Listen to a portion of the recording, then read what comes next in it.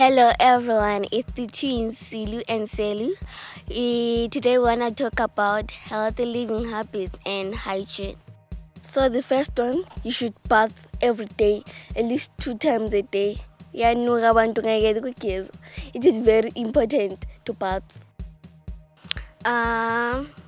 Brush your teeth at least 2 times a day. Singapore amazinyo say yellow khona say brown, so please brush your teeth, and on daylight enxe yabungela toothbrush with it, so unga use mouth washes or mouth fresheners. Yeah, so you should cut your nails with a nail cut regularly. Please guys, I advise you not to bite your nails. Your nails may contain a bacteria when they wash, so you may get germs and diseases. So guys, please don't do that. Change your underwear and your skin tight daily. Wash panty less tight. Please guys, wash, and men and women, please wash your bras and your vests every day. So guys, you should exercise your body, do stretches, jog, spin, everything like that, so that you are always fit and strong. So guys, we'll see you after the break.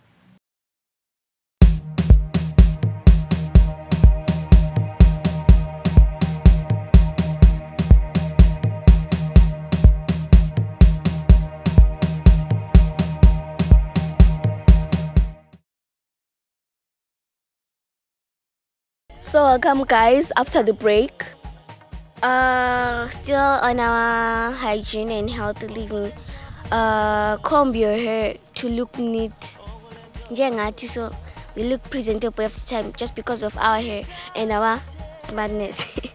So comb your hair to just look neat.